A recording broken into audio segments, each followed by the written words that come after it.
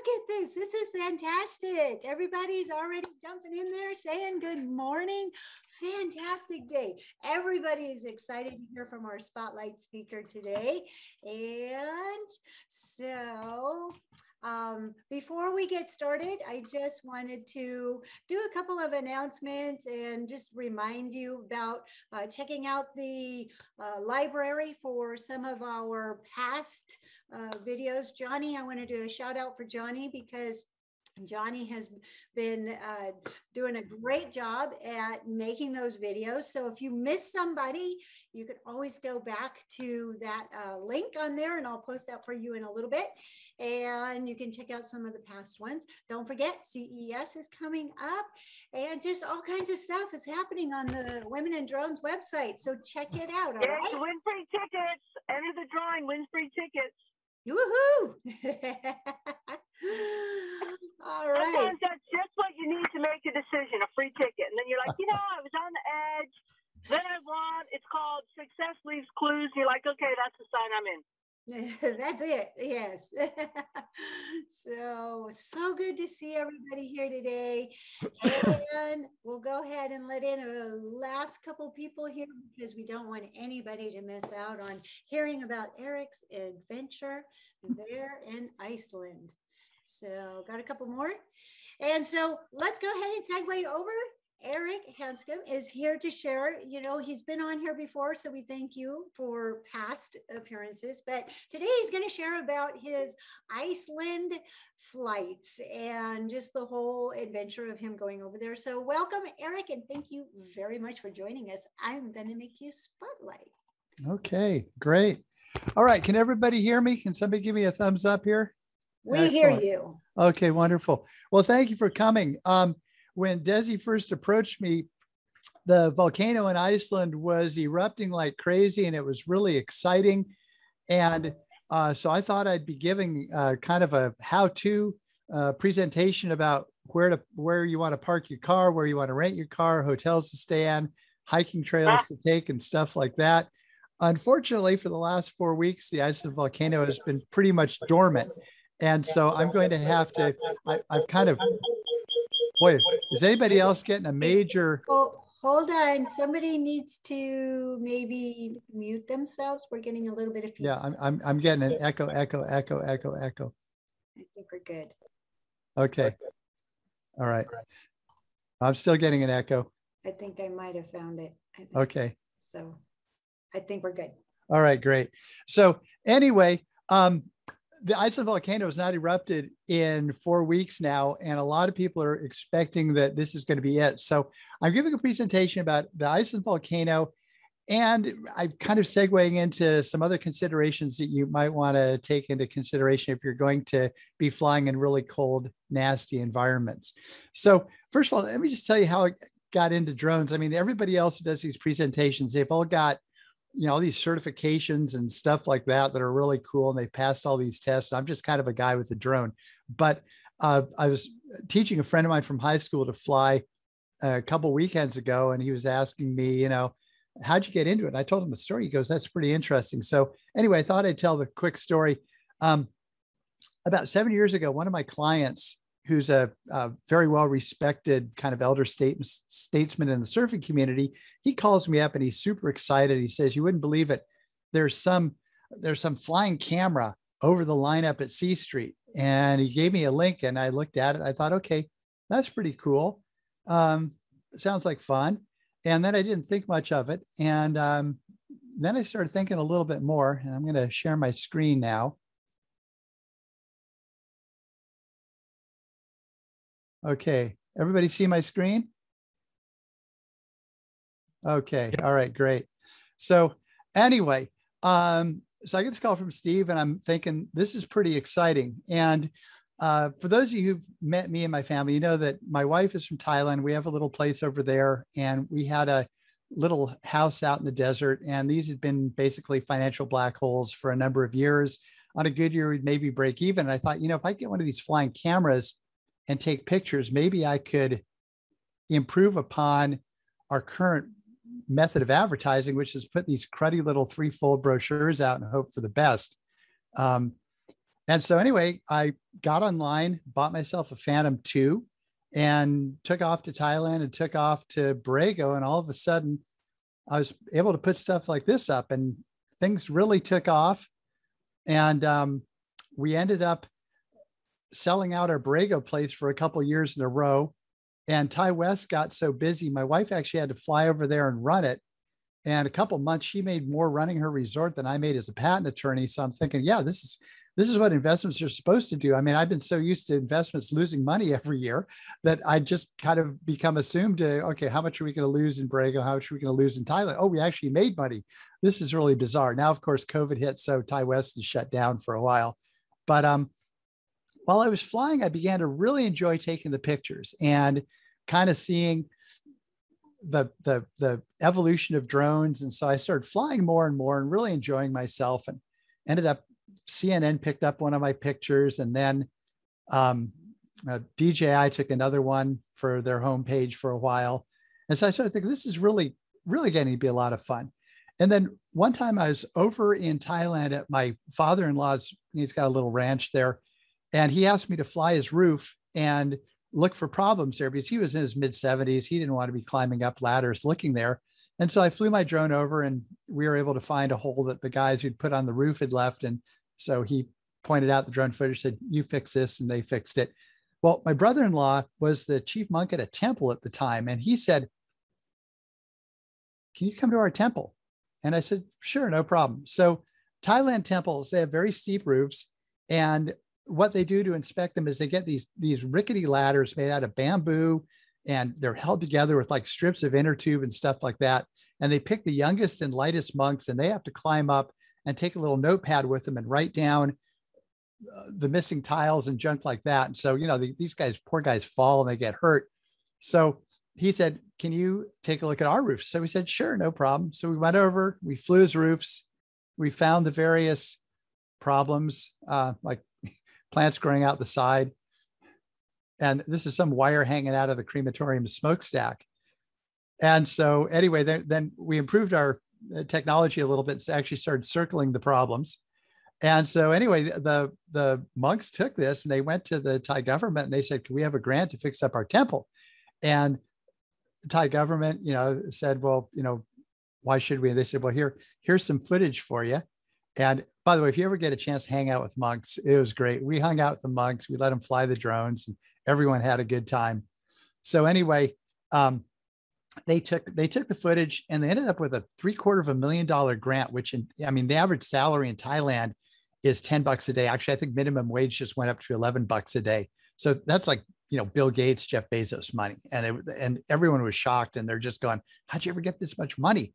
And they said, well, it's this foreigner guy who's, the husband of the sister of the monk at the Wat Samsua. And so anyway, some other temples started saying, hey, can you guys come over here? So anyway, this was after they got the grant and they fixed up the roofs. And so word spread, and pretty soon we got invited to other temples. And needless to say, we took them up on every offer. And so we got to fly a whole bunch of temples all over Thailand. And, we'd share the footage with the monks. We'd make them little pictures at the end that they'd appreciate, and we'd get to hang out. They'd watch us fly and we'd let them fly. So this is really a whole lot of fun. And then DJI came out with this, this contest for drone videos it was called Drones for Good or Personal Stories or something like that. So we made a little cartoon and we entered it, and the honorable mentions came out and I wasn't there. And then the semifinals came out and I wasn't there. I said, okay, well, I guess I'm not very good at this, so I'm just going to give up. And then one of the partners in my firm calls them. They said, you got a couple of huge boxes. And I'm a patent attorney, so I get huge boxes all the time. My clients send me all sorts of stuff. Sometimes it's stuff I like surfboards or skateboards. Other times it's like lighting apparatus or things like that I can never use. But so I got back to the office, ripped it open. It's a bunch of stuff from DJI. And okay, what's this stuff here for? So like an idiot, I called them up and I said, hey, I just got a couple boxes here. And they passed me through to a bunch of people. And I finally get some guy who goes, oh, we sent out the winter stuff last week. Didn't you get yours? I go, oh, God. So I'd admit to this guy, I hadn't even checked the results. He goes, well, didn't you look to see how you did? I say, well, yeah, but I gave up after the honorable mentions. And so anyway, he goes, well, okay. And so anyway, I felt like industrial strength idiot. But anyway, it got a free drone, got a free case out of it. So it was all ended up well. So then I ended up deciding that this is pretty fun. So why don't I become a drone speaker? So I started speaking at drone conventions. I always wanted to talk about drones and intellectual property because I'm an intellectual property attorney. They all wanted to hear about drones in the Thailand temples. So mostly I talked about drones in the Thailand temples. My big break came when the California State Bar was putting on a seminar on drones and they didn't have anyone who flew drones. So they said, hey, Eric, can you join the panel? I said, sure. Parrot donated a couple of drones. So after the State Bar convention, I took all the lawyers out to it was a Palm Springs hotel. We took them out to a field and we all flew drones, and they were the worst flyers ever. They crashed. They completely destroyed 2 Parrot bebops within about 45 minutes, but everyone had a good time. And I ended up with my biggest client out of it. So it's like, I'm not complaining either. So then I started traveling, and basically anybody who was in a foreign country that seemed like a cool place to fly a drone, I'd go there and fly. So I was in Shenzhen, got over to Bristol, got over to London a few times, but it's basically no fly. Drone Berlin. I actually flew my drone and videotaped me giving my presentation, which was probably not a very good idea, but anyway, I did it. But the really seminal moment here in where I wanted to fly drones and how I got into Iceland came when, now for many years, my firm had been using a legal support team called Immunis IP over in India. And they do essentially all of our patent illustrations. They do our prior art searches, our trademark searches. I couldn't survive without these guys. And so I mentioned to them, we had a bunch of projects going on. I said, I'd like to come over. Let's just sit down and go over some stuff. And so they said, well, why don't we set up a drone conference for you to speak to at? And I said, okay, sure. So I had no idea, but basically these guys are just incredible. I show up and they meet me, put me up in a fancy hotel. I have meals like you wouldn't believe. Then we show up at this place. They make me an honorary professor of droning or something like that. And they give me all these awards and drape all these things over my shoulders. And I'm like, whoa, this is like, I mean, in the US, I go to these conferences and I say, would you like me as a speaker? And they say, how big of a booth do you want to buy? And oh, by the way, if you want to be a speaker, it costs extra. I go over to India and they're like putting these flower laser over my neck. And so I'm like, yeah, this is really cool. And then after that, they took me on a tour of India, and last but not least, they rented the air-conditioned suite in a boat. We went on a 2-day boat trip up a river.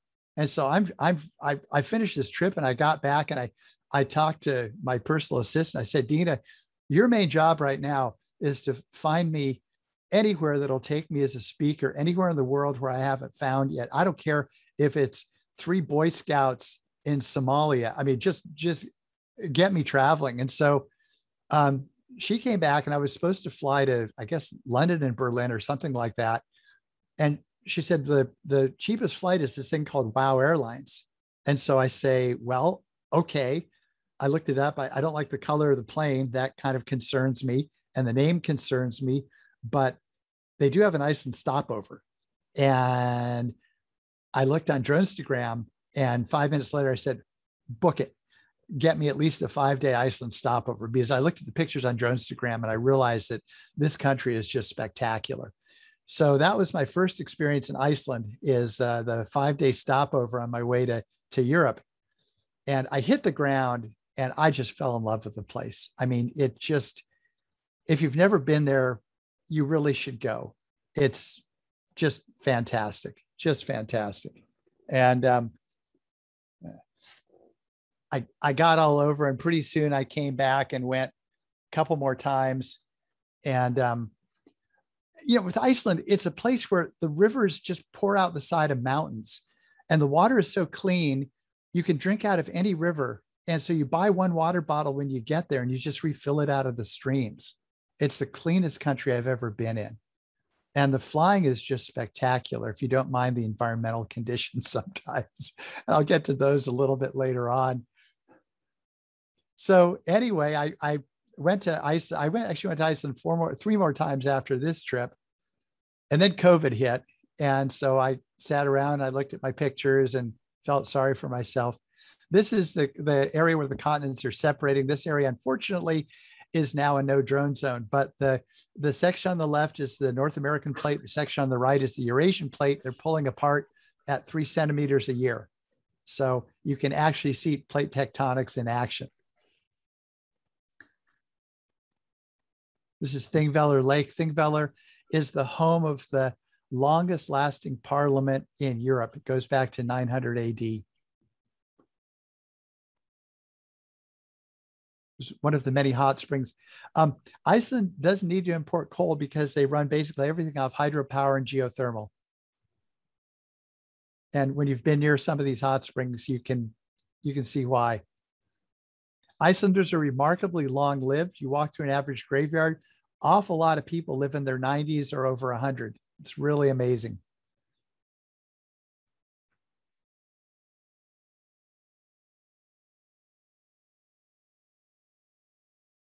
But anyway, what happened? So I heard the volcano erupted. And so I quickly went out and I got my COVID shots. Well, I tried to get my COVID shots. Kaiser wanted a month. I said, I don't have a month. CVS said, well, we'll try to fit you in where we can. So I was getting up at 2 and 3 in the morning, trying to log on for the next day. I finally got my first shot at some free clinic in Oceanside, and they signed me up for my second shot a week later. Then I get this text message from them saying, oh, I'm sorry, we're out of business.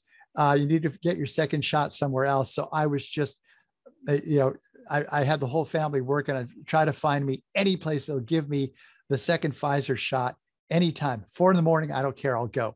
And so I finally found a place. I think it was some pharmacy in like a part of North County, San Diego, that I would never go to at night. I probably shouldn't have gone to in the day, but I was like just barging in there. Sure, give me the shot. I don't care. Gang members, move out of the way. I'm here to go to Iceland, so you guys don't want to mess with me right now.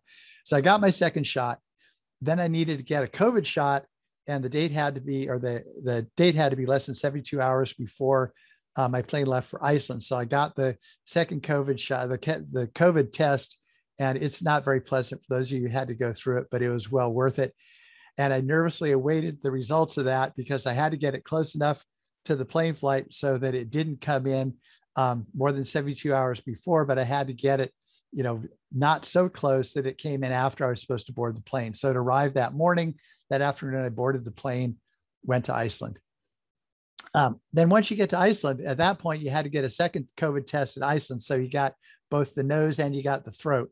And there are a whole bunch of us at that point, the technology wasn't very good. So there are a whole bunch of us like bent over, blowing our noses with really high pitched voices because we'd all just been through this test. And it was like going through boot camp or something like that. Anyway, after you get the test, you're supposed to self-quarantine for 4 hours until the Icelandic version of the CDC sends you the negative COVID test. So self-quarantining, well, I'd been to Iceland before, so I knew where to self-quarantine. Here's the volcano in the background. Notice one car, I am self-quarantining. I went to Brimkettle, only car in the parking lot, self-quarantining again. At the hot springs, one car, self-quarantining. Hafid again, by myself. Rick Johnny's lighthouse, by myself. The bike path by Grindavik, by myself. Bridge over the continents. Again, there's a little, you may be able to see it. There's a little blue car there. I am self-quarantining. So I was following protocol. And this is another place. There's actually a bridge between the North American plate, which is on the left, and the Eurasian plate, which is on the right. So then finally I got my okay from the Icelandic authorities. They said, you're clear to go. So I walked up to the volcano, and it was just amazing. Before this, the most incredible drone trip I've ever taken was to Svalbard, where we got to go on icebergs and stuff like that. But this just knocked that out of the park. So I flew all day and all night until the batteries were gone. Then I went back to the hotel, charged up, went back the next day. So 5 days in a row, I just spent my entire day at the volcano. And as I was telling Desi beforehand, I just wish I'd stayed a couple more days. or had gone back more frequently because it was just an incredible experience. It was so cold, but you're right there next to the volcanoes. So when the volcano erupted, it would actually warm you up. Now, please pay particular attention to this slide here. You'll notice the yellow stuff is molten lava flowing under what's a crust of dried, hardened lava. This will come into play later on.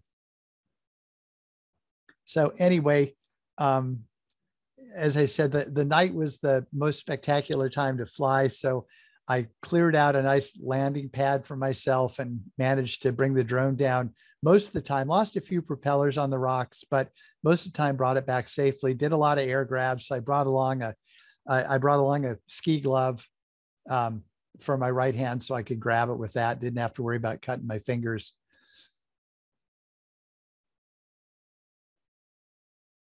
But there are all sorts of different areas that I was able to fly. You could go to the actual volcano. You could go where the lava was flowing down. You could go to the end of things. You could fly over the places where the lava was breaking out of its various barriers. And a lot of people really enjoyed it. So it was kind of a neat thing. I ran into droneists from all over the world. And basically, if you had a drone, we were friends. And so I hung out with people from South Korea, from Israel, from India, from Russia, Ukraine. We just met all sorts of people there, Mexico. And what was there today could be gone tomorrow. So this area, I shot this on, I think it was a Wednesday. On Thursday, this was all gone. There wasn't any active volcanic activity here. All the lava was gone. It was dried up. And so you kind of wanted to be there when it was going on that particular area. So what did I learn from it? Well, I came away from it with 10 basic lessons. By the way, if you want to get an idea of the scale here, this trail right here was made by a bulldozer and you can get a car up it. These little dots are people. I'm one of these little dots, I think. So what did I get out of it? So here's some tips if you're going to head north. And this is mainly Iceland, but it also goes for Svalbard, Alaska, or some other place if you're going to head north. Be prepared to pay. In Thailand, you can get a really nice shrimp dinner for $1.50. In Iceland, try 45.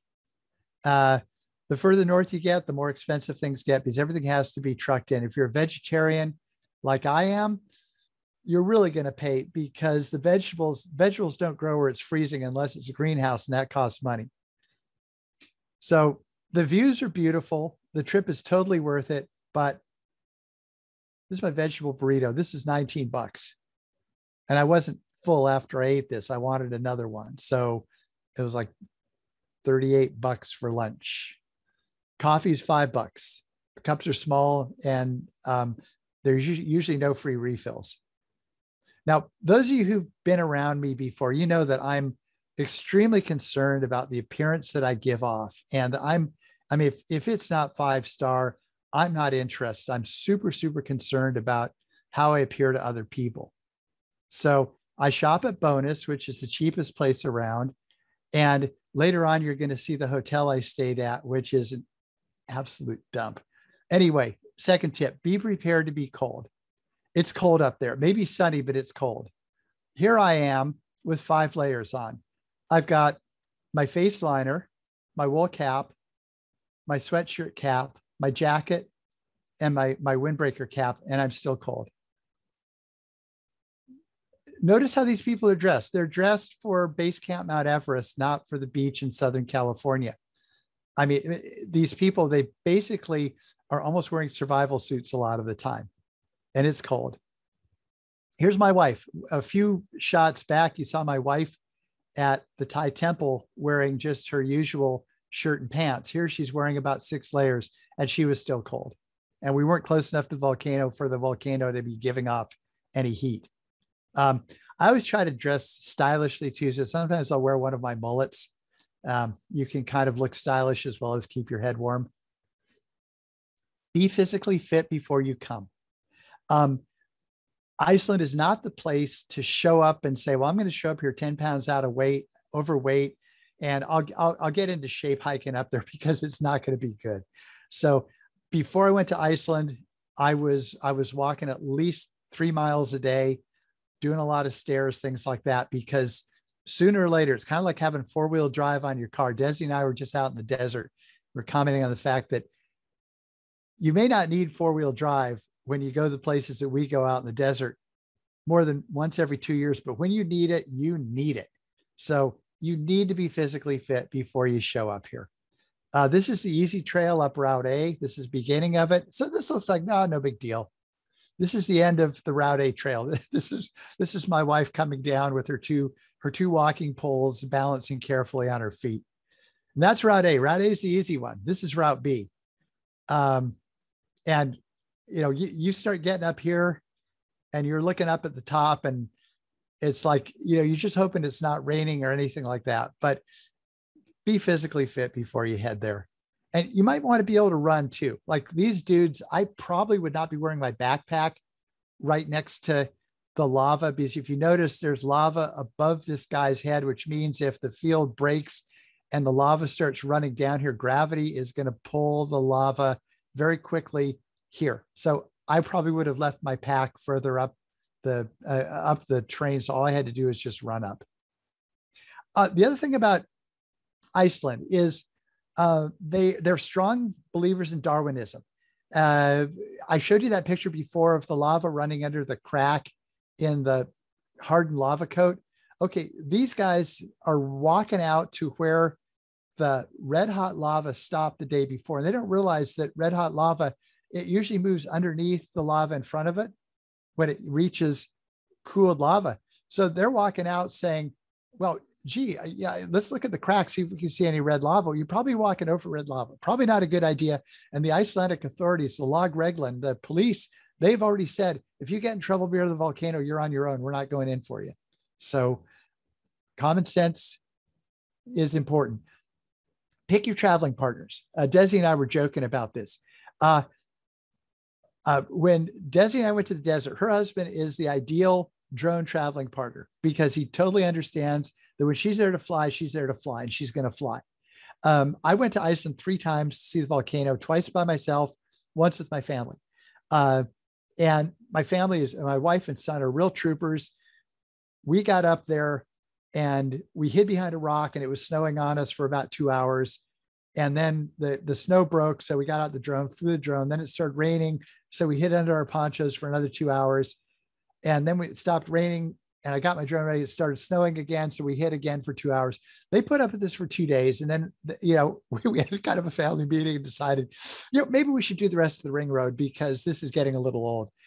If you're going to learn a drone, my advice is either go by yourself so you can do exactly what you want, or go with other droners, because only other droners will understand why you're willing to sit out 10 hours in the freezing rain or the freezing snow just to fly your drone.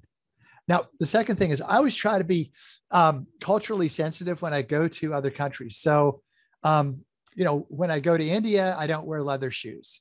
When I go to Iceland, I avoid using my foot to point at things. And I always kind of do the Thai salute to the monks. In Iceland, a lot of people believe in elves, and they believe that if Iceland gives something to you, you should give something back. So I bring little treats for the elves. And this was my treat last time. This is Gollum from Lord of the Rings with the Precious.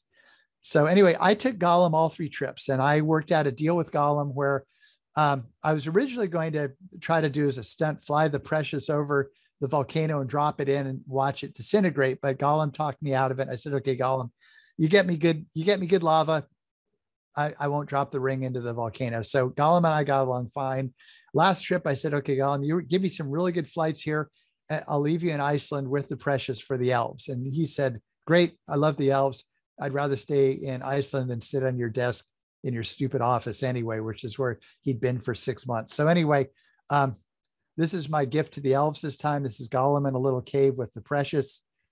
And it was a good deal. Gollum brought me excellent volcanoes, so I figured that I owed it to him. Camper van or hotel. Now, this is when I was in Svalbard, I had the opportunity to stay on this boat for 3 days, which is fantastic. But the boat doesn't get very close to the volcano. So you're stuck in either a camper van or staying in a hotel. And camper van, this was my accommodations the last trip. Now, I rather sarcastically referred to this guy as Mighty Thor because this fan was far from mighty. The engine had definitely seen better days. And then one of my friends corrected me and he said, this is actually a cartoon character called, oh, what is his name? He-Man. So then I said, okay, it's He-Man. It's not Mighty Thor. But I had this on the side of my car the entire trip. It was kind of embarrassing. And the worst thing was, this wasn't even the worst one in the lot. There's like this picture of some girl in a bikini. And I was like, oh God, I get that. They're going to think I'm some sort of pervert or something. And so anyway, I had to go around with Mighty Thor or whatever for the entire trip. And it was pretty bad. But as I drove around, it could have been worse. I could have gotten this one. I don't even know what this thing, it looks like some horrible monster. But anyways, I said before, I'm really concerned about the image I project. So, it's, for me, it's like 5-star or nothing. This was our luxury suite during one of our trips, $180. Like I said, be prepared to pay in Iceland. And I'm sure that the unpainted wood was actually really stylistic. I'm sure that, all sorts of celebrities stayed in this luxury suite before we did. Okay. Number 6, take 2 drones and be willing to lose one. And I can't emphasize that enough. If you're going to pay for the ticket, if you're going to pay for the car, if you're going to pay for the $19 burritos, take 2 drones, but also realize you may come back with 1 drone or no drones, but that's why you're there. So take the chance. Iceland is beautiful. It's fantastic. But when you're flying over lava is really hot. It's somewhere between 1,000 and 2,000 degrees. I heard different opinions, but my drone just told me, I don't care. It's just too hot. Get me out of here. This was some of the damage. I had no idea until I brought the thing back. I said, oh man, I guess I got a little too close to the heat that time. And then when my gimbal stopped functioning, that was sort of another sign. I guess I got a little too close. But frankly, when you're flying in Iceland, your thumbs and your fingers are so deadened from the cold, you can't feel anything anyway. So I wasn't even using my gimbal. I was just getting it near the volcano, trying to use my right thumb to sort of find the right control stick somehow. And I had to look at it, make sure I was there, then just start pulling back on it and hope for the best. Take extra batteries and extra memory cards, switch cards with each new battery. I take along at least 10 small memory cards. I switch them with every battery because wouldn't it be a bummer if you took like only one 256 and you flew for 4 days, you got all this beautiful footage and you put up with all the snow and all this horrible stuff. And then on your last flight and your last day, you ended up cratering into this thing and you lost everything. So swap out regularly. Extra batteries are a must. In the cold, they're not going to last long. So be prepared. 15 minutes average flight time if you want to give yourself enough time to bring it back and land it amongst the rocks in freezing cold weather. Be ready for wind. Iceland is a windy country. In the US, I always say, well, I don't want any wind. I don't want any snow. I want blue skies, certainly no rain. I want everything to be very pretty. In Iceland, I learned very quickly, you settle for no rain. If there's no rain, you just fly. It doesn't matter what else is there. And the beauty of Iceland is I tell everyone, they say, oh, Eric, that's such a pretty picture. I said, well, it's not me. It's Iceland. You just take your drone, fly it up 100 feet, start hitting, take picture, and you'll get beautiful pictures. There's really no skill involved. You just go to Iceland. Iceland does everything for you. This is, I don't know how well this is going to come across to you all. This is a video. This is a very good day for flight in Iceland. I don't know if you can see that on your screen, but the wind's blowing pretty well. All right. Now, if you happen to be somebody who is pays a lot of control to the warnings you get on your display, Iceland may not be a very comfortable place because when you get that strong wind, avoid flying, it's like, well, you're flying there every day. So you just ignore that one. When it tells you land immediately, what that really means in Icelandic is land as soon as the battery's empty and then swap out another battery and fly again. If you follow those warnings, you're never going to get in the air. So get ready for the warnings, get ready to fly under conditions that you've never thought of flying in before. Number 9, be patient about the weather. The first trip over there, my Icelandic host told me, treat flying like the Icelanders do, which is if the weather's bad, don't even worry about it. Kick back in your car, have some coffee, wait 15 minutes or 10 minutes or an hour. Sooner or later, the weather's going to change. Maybe it's going to go from raining to snow. Maybe it's going to go from snow to nothing, though. So just wait it out. Last but not least, commit to taking the risk to get the picture. Again, all the common sense things that you've learned in the US probably are worth reevaluating when you're in Iceland. For example, here, the weather below freezing, it had just stopped snowing. The wind was terrible. The light, I knew what my chances were of getting the drone back safely. But you know what? When am I going to be in Iceland again around the volcano? So you just go for it. I don't know if you're going to be able to see this well, but this is after the downward sensors were shot. The gimbal was shot. I had no idea where the drone was. It was night, but you know what? You just hang it out there, somehow look down at your controls, use the palm of your hand. If you can't feel the controls because your thumbs are frozen, just pull back on it, hope for the best. I mean, that's Iceland for you. And, I have no regrets about the chances I took or the damage I did to my drones taking it, because especially now, unfortunately, the volcano looks like it's gone into hibernation. All I have are the pictures and the memories. And I'm sure glad that I have them, because I'd be very upset if I hadn't done it. So anyway, this is, I did bring the drone back safely this time. I had to dance around a bunch of lava rocks, and I got my glove on. I managed to hand grab it. And then I sat down the lava rock and cut myself. But anyway, that goes with the territory. So whatever, it was worth it. So this is on the positive side. On the negative side, when I was there, especially my last trip, there were a whole lot of people. Desi and Kim, you two would have freaked out here, because there are a whole lot of people who had just bought drones and they took them up to the launch site and they were unboxing them and trying to learn how to fly under these conditions. And it was frankly kind of a nightmare to be around that. This is, for example, I pulled my drone down because there are too many nutcases who had just gotten their Mavic Minis out, and some of them even put the prop guards on. One guy, I went over to him and I said, I wouldn't put the prop guards on because that thing's not going to make it back. And he said, "Who are you?" I said, "Well, are you the police?" I said, "Well, no, I'm nobody. Don't worry about me." So I just went over and watched him put the prop guards on. Last thing I saw, his drone was taken off downwind. He never got it back. So he came all the way over here, got his Mavic Mini up in the air. And it's way off in the lava flows somewhere. But this guy, let's see, he'll come up pretty soon. I was really getting ticked off at this guy. He flew his drone about 10 feet over my head. And I was like, okay, so you came all the way to Iceland. Here he is. Yeah. Okay. So why don't you just get a 10-foot bamboo pole, put your cell phone on the end, hold it up above your head. You'll get the same picture.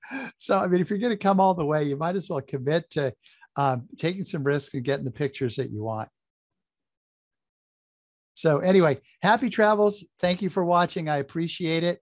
And I see there's a bunch of chat. Desi, I'll let you take it over from here. Wow. Oh my gosh. Stunning. Just stunning. I think Vic said it we right. all hate you just a little bit, Eric. Oh no. Oh no. I'm sorry. Man. I did like you at one time, Eric, but now I don't know, man.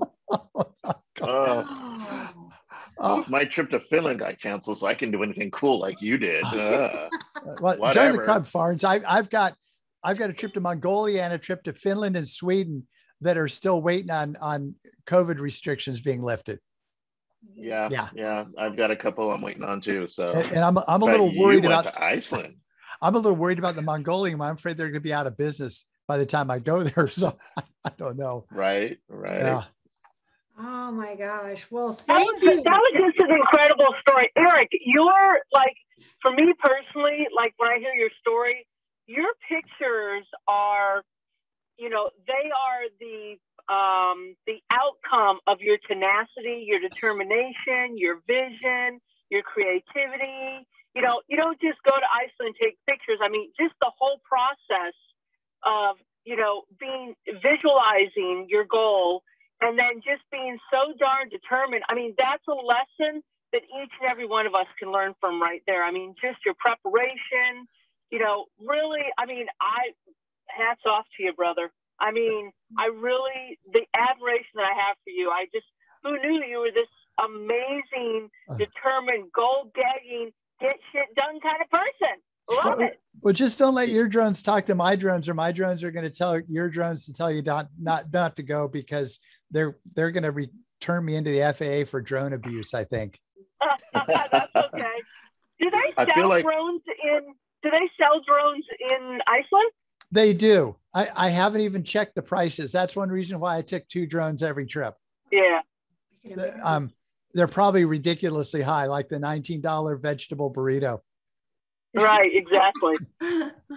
I feel like I just watched a Nat Geo documentary. That was amazing, bro. Absolutely. Yeah. Absolutely. Oh, thank you. I appreciate that. Definitely. So, Daisy, do you want to go through all the questions? I do have a couple of questions that I saw popping up. There's so many comments of wow, amazing, stunning, unbelievable, that type of thing. I think everybody is just floored with the footage that you have. A couple of questions that have popped up are, what drone are you flying? A very badly damaged set of Mavic 2s. Yeah, I just fly the Mavic 2 and I fly the smart controller. That's all I use. All right. And then Carolyn had asked about what months do you recommend traveling or visiting there? If you go in the spring, it's daylight 24/7. So what I do when I'm going in spring or summer by myself is I stay up for 48 hours in a row and I just work at my office, and then I sleep on the plane. And then by the time I get to Iceland, I'm just ready to go. I hit that, and I basically don't stop. I'll sleep maybe 3 hours a night. Sometimes I'll sleep out on location. And then by the time I'm at the end of the trip, I just sleep on the way home. When I come back to the office, I sleep in the office. So winter is great. Once again, I bow to the guru. I bow to the guru. No. Come on, that's incredible. Let's take a field trip, man. Set one up. I'm willing to go. Absolutely. Yeah, I'd be more than happy to lead a tour of Iceland. Unfortunately, with the volcano being dormant, it's like, I honestly feel like I lost an old friend. You ever had a friend where like you're friends and you write him once in a while and you call him once in a while, but you kind of say, oh, old Johnny's always going to be there. And then one day you find out old Johnny died and you have all these regrets. Like, I never called him. I didn't write him enough. I never went to see him. Right. And it's like, I feel like old Johnny is the volcano. So yeah, I'm more than happy to lead a tour of Iceland. I love Iceland. We're going to hold you to that one. I totally feel at home there. And I've been basically a misfit in everything I've ever done in life up to this point. But in Iceland, I feel at home. So I'm glad to go back to Iceland anytime. Yeah. Oh, that's great. That's beautiful.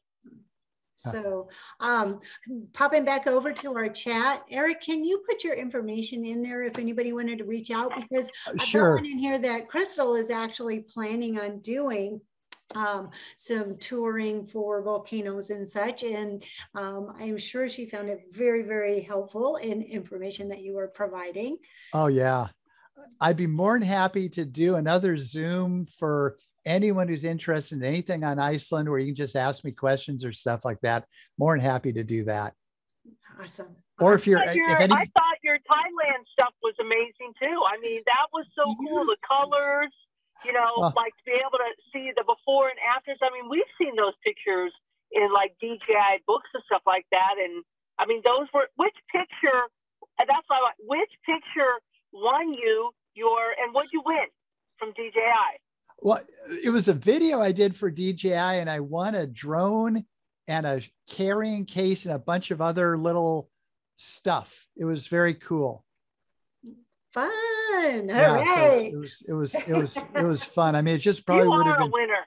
It was probably would have been better if I had like actually looked at the results instead of having to call DJI. And I mean, seriously, I felt so incredibly stupid talking to them on the phone, and they're like, well, didn't you look at the results? Well, no, I didn't.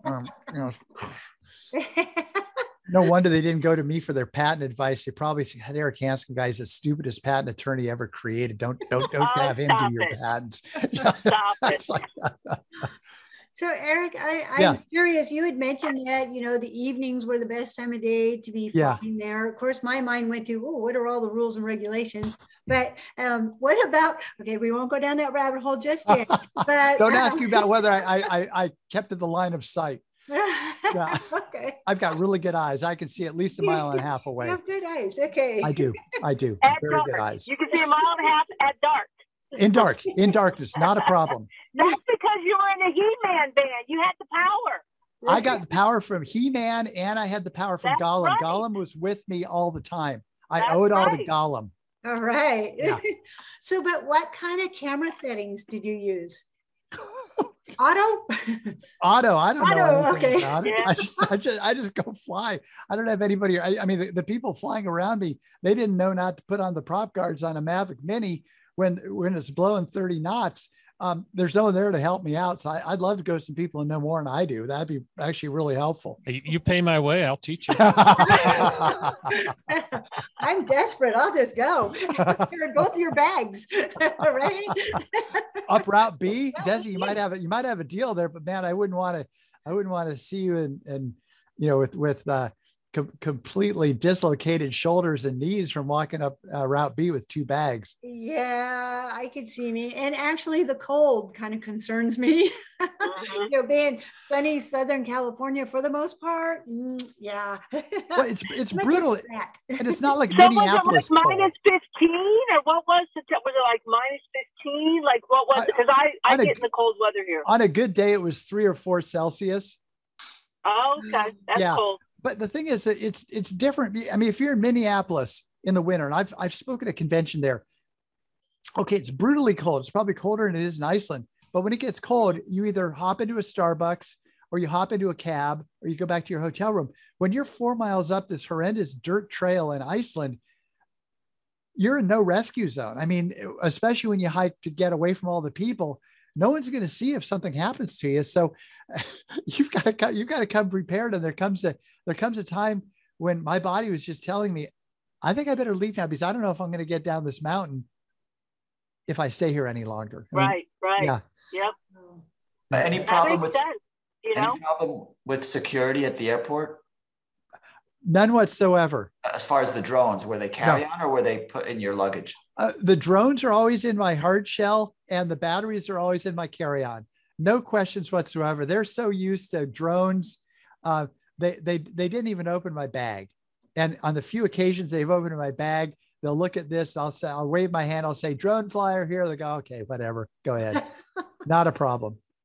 Iceland is so used to drones. They should probably have they've got the TSA special lane. They should probably have just a lane for drone flyers. Wow. So do they have any regulations as far as remote pilot certificates or anything like that? Well, it changes all the time. If you look at my drone, I actually registered my drone in Iceland. Then by the time I went, you didn't have to register it. The national parks, they banned drones in the national parks. Fortunately, after I flew over Thingvellir, and the regulation seem to change all the time. At this point, it's fairly similar to the United States. But for example, when I was flying that footage I showed of that guy who's flying 10 feet over my head, there's a helicopter 200 feet over my head at another time. And so it's the Wild West there. You got helicopters. They came low over the places where people are flying their drones because they wanted to show the side of their helicopter that had their advertising in there. So you might look at the side of the helicopter and say, oh, I think I'm going to go on the Thor tour. Yeah, Thor. Hey, Thor, can you get a little bit lower? Let me take a picture of that so I can go on your helicopter tour. And then other people are doing it. So you had helicopters coming. I swear they're 150 feet off the deck, and they were landing on the very hill that I was flying beyond to get a perspective view. So it's totally the Wild West there. All the rules and regulations are out the door. Wow. Yeah. So there's so many comments being popped up into the chat. I think a lot of people are really on board with the women and drones having some sort of a vacation in that area and heading that way, right? Planning it, right? That would be just fantastic. give me an excuse to go back to Iceland and I'm there. I'll make sure I get a really warm jacket. We could also have everyone at Thai West once COVID is over and we can actually get back out to the island. Nice, nice. And so we did have a couple other questions. There was one actually in there that was about wearing and I'm trying to scroll up really quick to find it, about covering your drones and putting them in the battery cases. And I'm sorry. Battery wetsuits. Yeah, I think I saw that. If anybody wanted to kind of chime in on that one. Do you do anything special when you're traveling? And we have about 6 minutes left and we're at the top of the hour. So do you do anything specific when you're traveling, and then just traveling with drones in general? The first trip I didn't, and the drones ended up in my pants pockets to try to keep them warm. The second and third trip, I bought those little hand warmers and I fired up the hand warmers, put the hand warmers in my pocket, and put another one in the drone case. That helped a little bit. I maybe got 2 to 3 minutes more out of the battery life, but it was not appreciable. I travel with a GPS backpack case, and I just cram it full, and I just travel with that.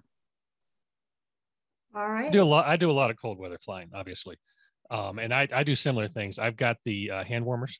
But I use them on the inside pockets. I have a couple of nice jackets, and I put the drone the battery. Drone doesn't fit. The battery and the pocket, or the hand warmers, in the inside pockets, and they work great. They work great. Nice. And as far as those wetsuits, I strongly advise against them if you're putting your battery on them because of the heat sink. And plus, you really shouldn't be flying in the rain anyway, unless you're nice and you're Eric. All right, great tips there. Thank you. All right, and then love the tip about switching out your SD card, because that makes so much sense. And I know Vic had also mentioned that he just does it all the time. That's a good practice, and that way you're saving your data between. There you go. What you got there, Eric? Share it. This is the one that I take, and so I swap these out with every battery. And if I put them in facing me, that means that they're fresh. And if they're not facing me, it means I've already flown that day with them. So that makes sure that if I lose my pictures, I only lose one battery's worth of pictures. Yeah. You would not want to lose the whole batch. That would not be good. Yeah. All right. Looks like Founds has to leave. So, all right, Founds, we're really glad you could join us. Eric, thank you so much. That was awesome. Oh, no problem. Hand warmers. I use the Zippo hand warmers. And those things are amazing. And they last all day long. So, and it's better for the environment. Okay. Good deal. Thank you. Take care, guys. Bye-bye. Bye. Bye. All right. So we are running right up at the top of the hour right now. Do you have any one last tip or recommendation or anything as far as traveling and heading out to the various areas? Yeah, pick some place on the map that you've never been, get on Dronestagram to see what's there, and just go for it. There's actually Dronestagram. Dronestagram, yes. He's actually been a winner too. Yeah. Right. Dronestagram. Well, and one thing I want to say that that Eric has showed all of us is just, whether you're in California, Philadelphia, get your drone out and fly it and start snapping some pictures. Like, Eric, when he went to Thailand, he just took his drone up and started taking pictures. And that's great. But that's how people started noticing him, right? So if you have a drone, get out and just start taking pictures. Go out and start taking pictures. Number one, it's great practice. Number two, like Eric has, his vision got broader and broader, right, Eric? Become more creative. So, I mean, that's the one big takeaway I have is, get out and fly your drone, because the things that Eric did to fly his drone, that takes a lot of muscle to build, to have that tenacity, right, Eric? Well, it kind of comes from within when you really like something. Right. And so that's I think why people who don't fly drones sometimes don't understand people who do fly drones very well. Right. They don't really get it. They don't understand why it's worth waiting and going through all this just to get pretty pictures and see things. That higher perspective. Yes.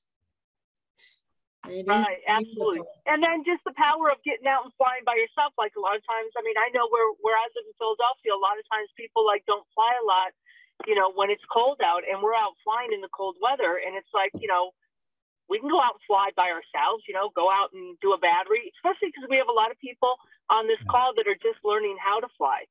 So, you know, definitely get out and fly your drone, like go take some local pictures. And once again, you'll start getting an eye for things, you know, and you'll start finding your niche, you know, so many different niches and views, because we all have a different view, you know, even though we're seeing it from the aerial, we all see something a little different, right? So I love it. Love it. Awesome. Well, Eric, we thank you so much for sharing your story, sharing your photos and your videos. It's incredible. Yay. Thank you. Oh, very, very inspirational. And a lot of people the are. Anticipation was building. It was so exciting. It's great. It's better than what we expected. And good for you. Kudos to you for getting all those awards in Thailand. And just, that's really awesome. You know, it just lets people know how powerful of a tool we have in our hand. Yes. When I was preparing for this, I just thought, okay, this is probably nothing. Every quarter, at the end of the quarter, I do I use QuickBooks to, you know, rank clients in terms of how much they gave our firm, what type of work we did for them to get that money.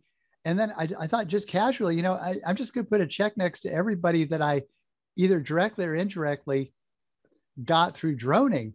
It's over 50% of my income. It's like, wow. this is a huge thing for me. I didn't realize it, but it's like, it's a huge thing. It's like, if I didn't drone, I'd be taking like over 50% pay cut from what I make right now. It's like, wow, okay. You'll find something else. Yeah. And you're just out there having fun. Yeah. That's right. Absolutely. Awesome. Well, thanks so much, Eric. That was incredible. No problem. Thank you for attending. Thank you. Yep. Thank you so much. Thank you, everybody, for joining us today, because we love when you come and join us and we get this networking time in.